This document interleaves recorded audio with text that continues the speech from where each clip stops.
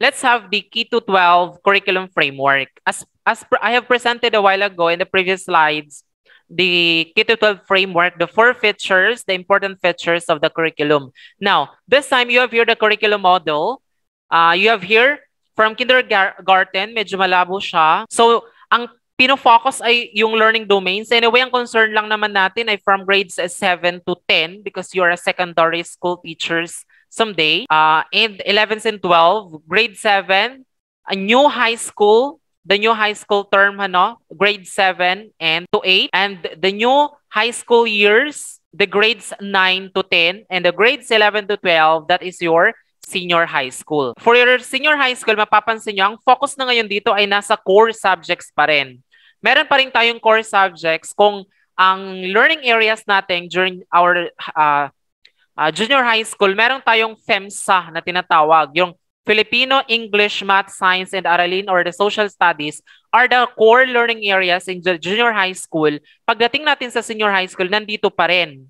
And emphasized sa tracks, specifically academic track, under STEM strand, doon natin makikita kung saan nagkaroon ng focus sa STEM or sa Science, Technology, and Engineering, Mathematics curriculum. Alright? It is because the reason of this framework is that to enhance the teacher education curriculum of CHED. That's why, if you could notice, there are the subjects are more diverse and more enriched and deepened in your college. Meron na kayong general education subjects kasi class to tell you the subjects that you have accommodated during your senior high schools are actually the subjects that we had during our college years. Yung mga pananaliksik ninyo in your Filipino, your communication at pananaliksik, actually those are the subjects that we have during our college years. Yun ang mga subjects namin before. But in your case, ang dami nang na-add, ang dami nang nadagdag sa college nyo na talaga namang hindi kami na-expose during our time in some of your subjects. Okay? And all courses in teacher education program met the demands of the 21st century classrooms. Okay. So proceed tayo dito, class. So these are actually the different levels of learning and teaching in science education. First, strengthening early childhood education or yung tinatawag natin na Universal Kindergarten Act. Meron itong batas na ipasa, that is why it is a compulsory subject. Take note, class. Actually, lumalabas na sa let. It is a compulsory, not subject, level of basic education. The kindergarten, na kinakailangan before a pupil or a child be accommodated for grade 1, they have to at least be involved, be into kindergarten. Kasi kinakailangan, they have this learning domains, yung alam natin yung learning domains natin, yung basic macro skills, yung listening, yung mga kinakailangan ma-sharpen ang kanilang gross motor skills, fine motor skills na ginagawa sa kindergarten. So child is expected to have access to early child education facilitated by using technological tools. And these are actually present and evident in teaching alphabet. Gumagamit tayo ng mga pamphlet. Nakita natin yon. Numbers, shapes, and colors, lalo na sa colors.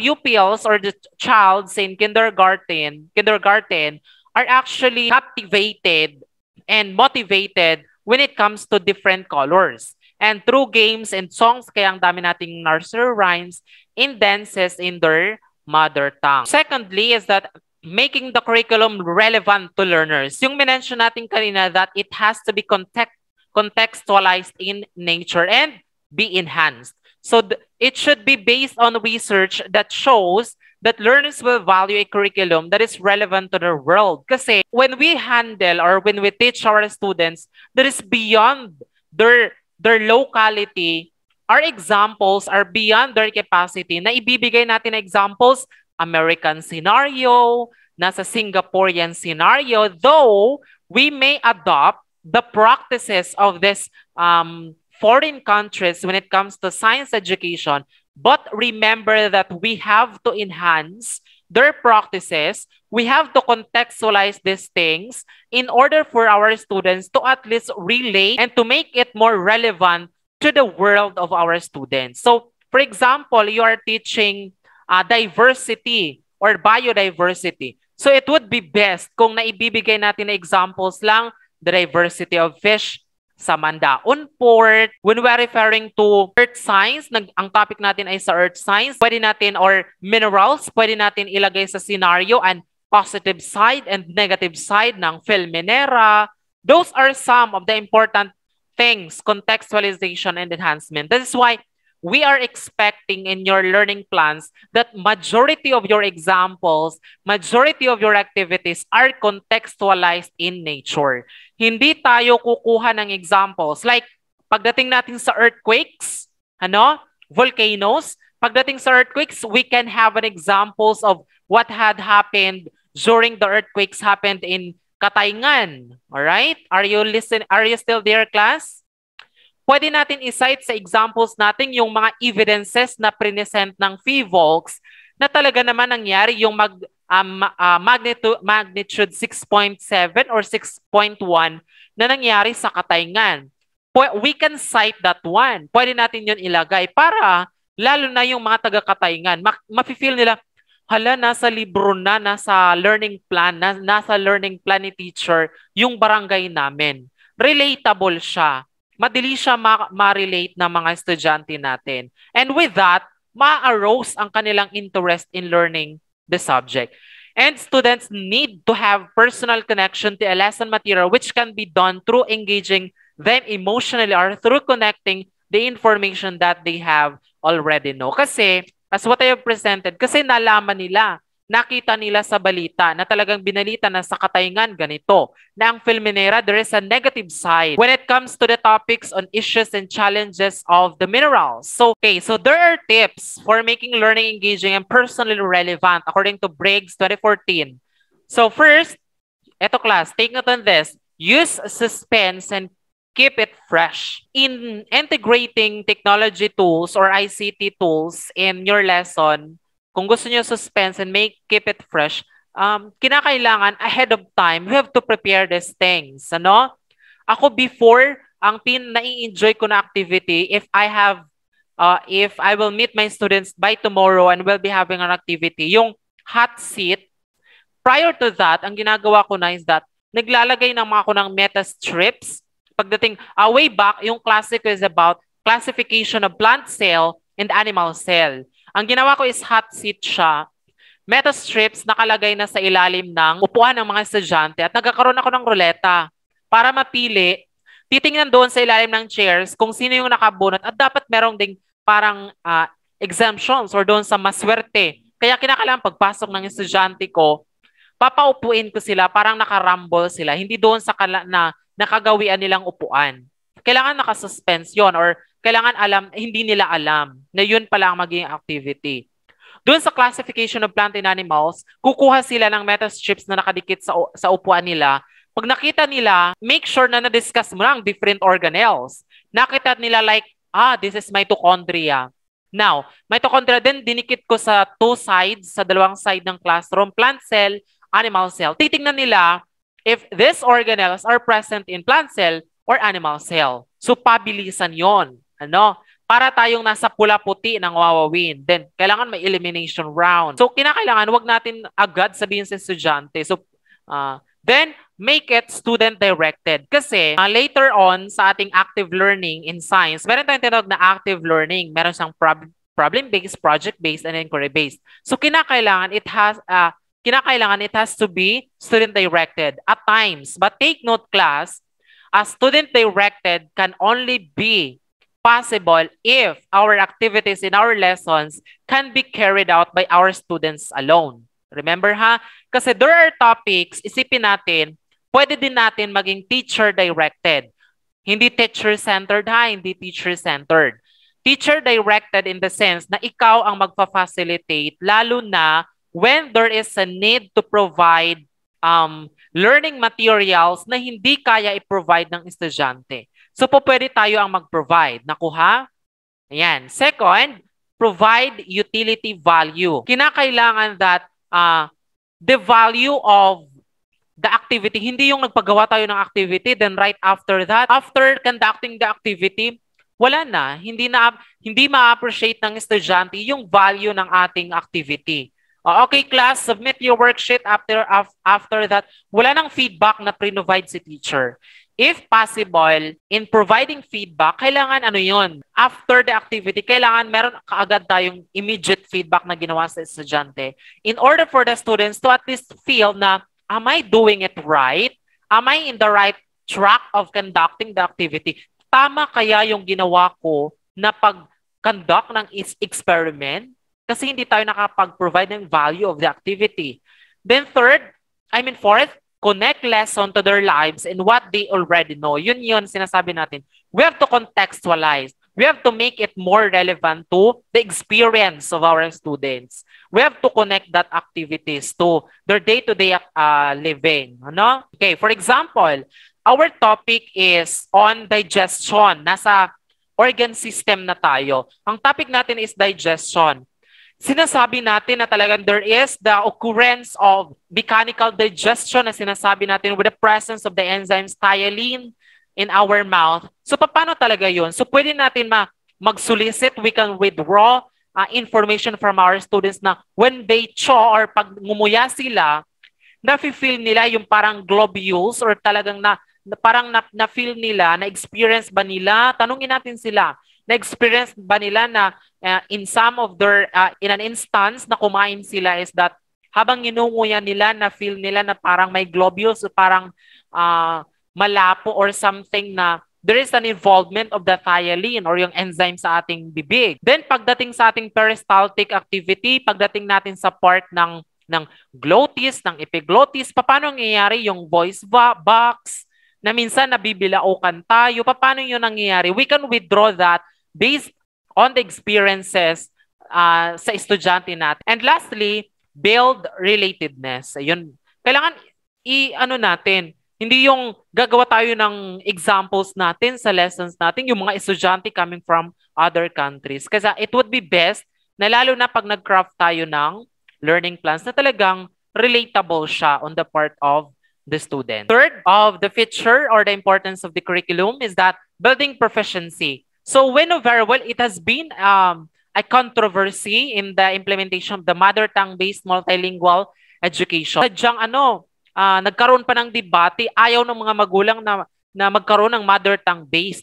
So in our case talaga, medyo mahirap sa ating part, especially sa science. Kasi there are translation naman actually ng terms. There are some terms na translations in Filipino, but there also, nahihirapan tayo pag na-translate natin sa mother tongue. Remember that mother tongue, it is really yung nakagisnan or kinalakihan ng bata mula sa natuto siyang magsalita. Okay? Yun ang pinaka-mother tongue niya or yun ang pinaka-child's dominant language. Yun yung pinaka-dominanting lingwahe ng bata sa kanilang bahay. At sobrang challenge ito on the part of, especially yung sa elementary teachers.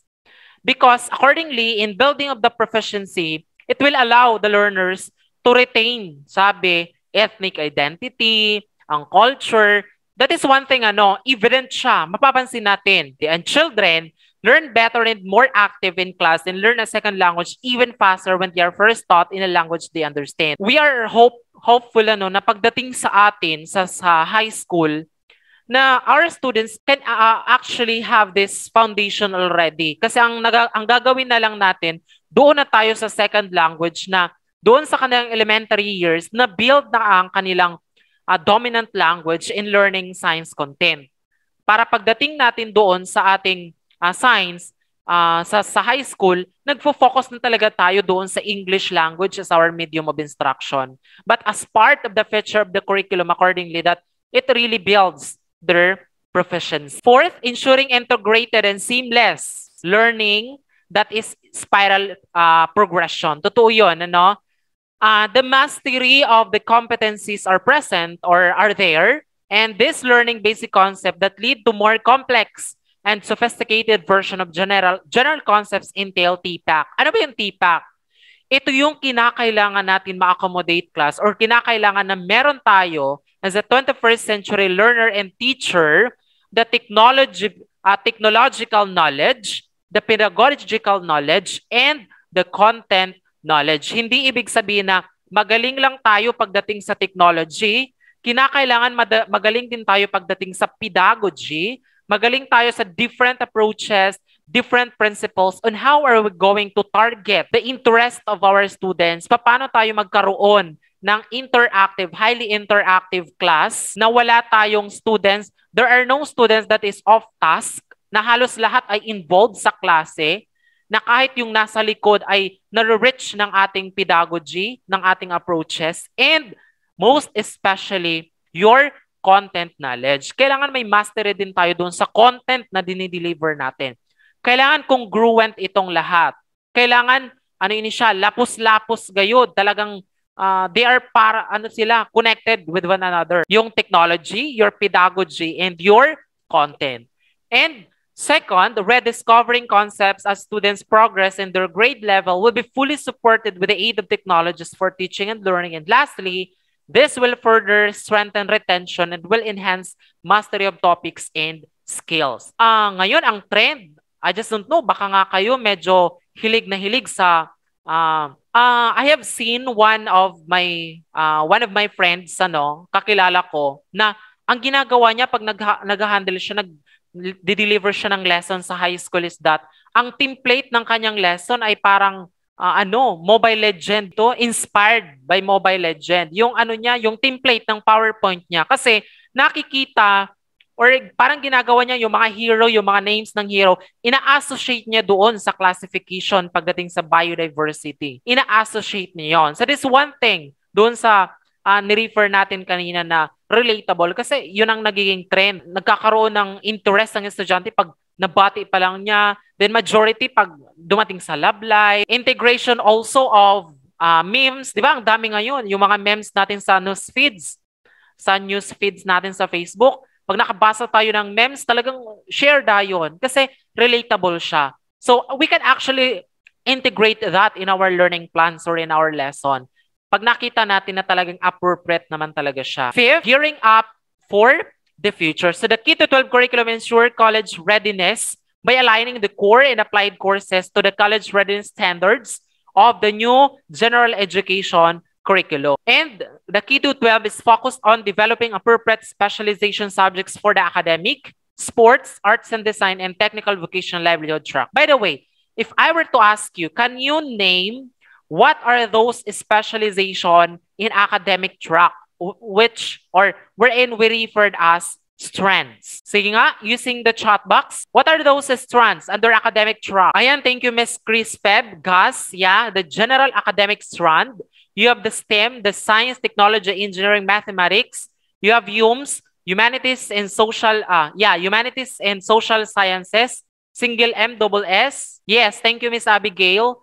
EBM, accountancy, business, and management. Those are the 4 strands that you have to be familiar with. Tatandaan nyo yan, ha? Then, sports. Ang sports ba, may strands? Wala. Wala siyang strand. What about arts and design? Wala rin siya. What about TVL? TVL track. Can you share with us the strands under TVL? Kasi dapat master natin ito. Kasi, if you land as a science teacher in the junior high school, nagkakaroon class ng tinatawag natin na guidance counseling. I mean, career guidance. That in the midst of the first quarter and second quarter of the semester, you have to conduct as a classroom advisor because there is a department order for that. Meron siyang DepEd advisory or order that as an advisor, you are required to conduct guidance, career guidance for the students to actually be oriented about the K-12 curriculum. Again, can you name those strands under technical vocational livelihood track? We have 4. Yes, that's correct, Miss Jeline Fernandez. Agri-fishery arts trend, that's AGFA. What else? Yeah, that's correct, Miss Crizel. Under TVL, we have home economics, ICT, agri. May isa pa.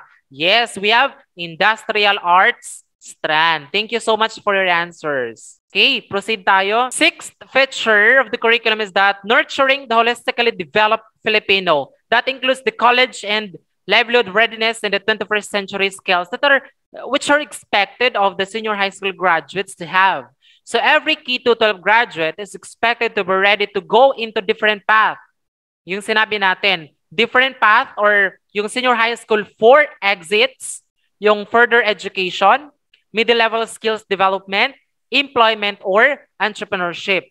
Then, graduate is expected to be equipped with information, media and technology skills, learning and innovation skills, effective communication skills in life and career skills. You're flexible enough and to be accommodated with the different skills as expected of the senior high school graduate. Let's have this one. What is really a TTL? So a while ago, I asked you to, so a while ago, I asked you about your experiences or those things that you failed to demonstrate during your TTL1. So in this case, what is really the bearing of TTL2? Why is there a need to have TTL2? Well, this will help you to use and to power your computer technologies and to ignite your imagination to move and motivate and support your and to support you to at least have a meaningful learning delivery of science education in the near future and even in the making of your in crafting your learning plans. This is really the major purpose of your TTL2. Okay, so let's have this one for 10 minutes. Do you think how can technology be used most effectively in science education in order to support and assess student learning? Do your activity in class point. Go to class point. Lang. Wow. Kamusta kayo dito, class? Tapos na kayo dito, group 1? Why pa po, sir? Sige na, tapusin na. Mag-i-end na ang naton time. Group 2, kumusta kayo dito? Dalawa na lang kayo. Miss Daniza and Crizel, kumusta kayo dito sa group na to? Nag-left po ang duwa po sa amon and me and Daniza na lang po. Okay. Anyway, sige, i-call ko naman ang ba't nag-ano ka sa chat box? Tatawagin ko naman by group. Sige, sige. Sige, natapusin nyo na at lilipat ako sa last group. Hello, class. Ano kayo damo ang group 3? Tapos na ka mo, Didi, class? Masummarize na lang po, sir. Magbo-broadcast na lang ako kung magpipresent na, ha? Sige, sige. Tapusin na. Good morning, class. Yung nasa, nasa main room. Hello, sir. Let's accommodate group 1 to present their output. Good morning po, sir. Sige. Aray. Hi, sir. Okay. Sige. Emeline, sige. Okay po. So, for the question, how can technology be used most effectively in science education to support and assess student learning? So, sa napag-usapan po namin kanina, sir, marami pong ideya na sinuggest yung groupmates po namin kung paano namin magagamit technology in teaching and learning process. So, one of these po is recording while doing the experiment. So, in that sense po is mapapakita namin or yes, in that way po is ma-utilize po namin yung paggamit ng technology lalo na po sa situation natin ngayon na we are in a distance learning process po. Then, using some PowerPoints, showing video clips, presentation, and acquiring different information or different softwares po.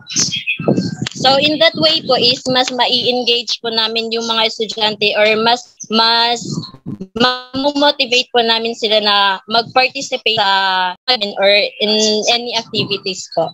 Okay, thank you so much. So, bigyan natin ng virtual clap ang group 1. Virtual clap para sa group 1. Yay! You made mention na you presented of all the members of the group, they shared important tools which can actually you consider to be effective in integrating or supporting students' learning. But my question is, how certain are you that this technology can help, or how will you give importance or look into the students' learning with the technologies that you have made mention? Paano nyo mabavalidate na talagang my students are learning with the content or they are they gain something from your topics or from the content of the discussion. Paano nyo makikita gamit yung mga technology na yon? Siguro sir, if sila po talaga yung gumagawa ng output. I mean, hindi po yung teacher yung gumagawa ng ways or na mga gagamitin mga ano bang tawag ito? Learning materials. Yeah, that's one thing isa yan sa mga bagay na pwede nating tingnan. If it is a self-paced in nature, the students can manifest or can display mastery. Perhaps, gaya ng sinabi nyo, mastery of the content, mastery in manipulating the tools. For example, gumamit tayo ng microscope, di ba?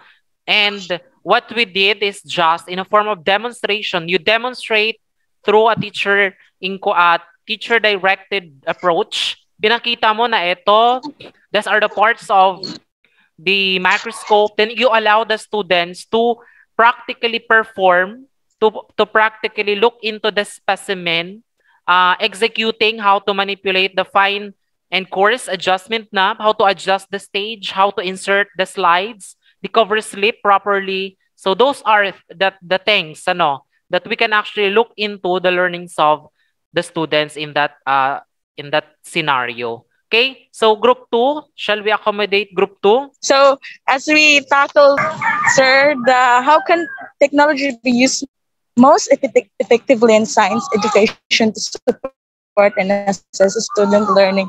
So we talk kanina, sir, napag-usapan po namin yung importance ng technology. So technology is the tracks and routes for every teachers and learners to build a classroom, especially nowadays amidst of this pandemic. We're not able to come to have a face-to-face classes.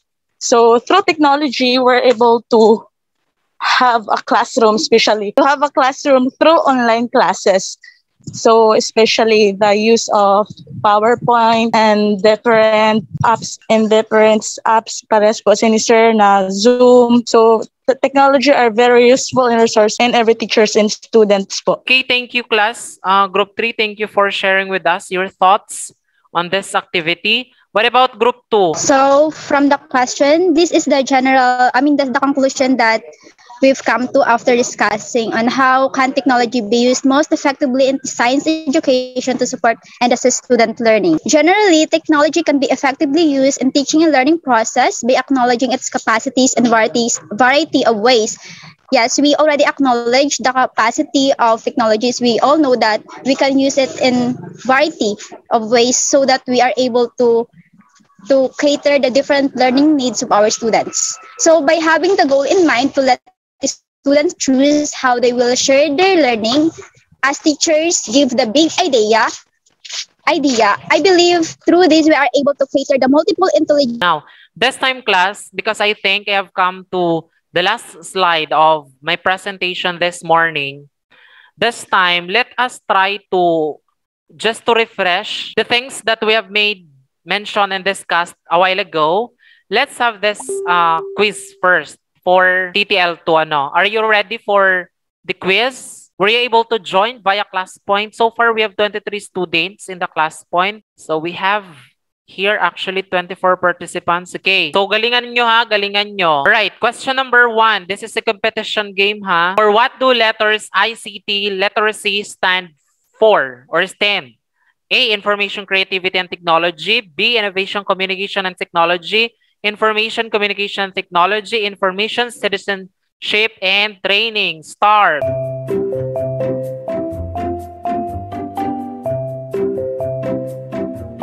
Okay.